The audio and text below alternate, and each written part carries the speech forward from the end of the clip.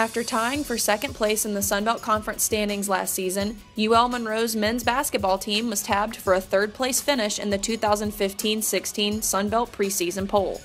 Senior Majuk Dang earned recognition on the preseason All-Conference second team, while junior Nick Capola was selected to the preseason All-Conference third team. The Warhawks are coming off of a 24-win season, the third most in the program's history and also the third biggest turnaround in the country from the year before. The Warhawks open the regular season on Friday, November 13th when they host McMurray.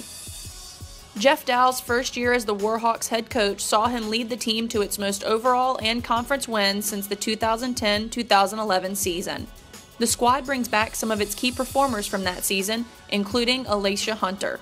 As one of the three seniors, we've been here. We've done 4 years of college basketball, so we have to set that example that we know. Yes, we only did 1 year with Coach Dow, but he knows us, we know him.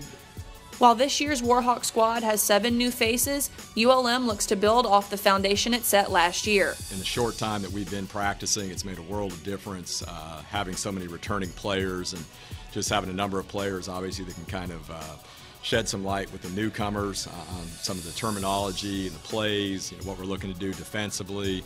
We did a lot of good things last year, came up a little bit short in terms of what we aspired to do, but I think it's a pretty motivated group going into this season. ULM hosts Louisiana College on Friday, November 13th in the season opener.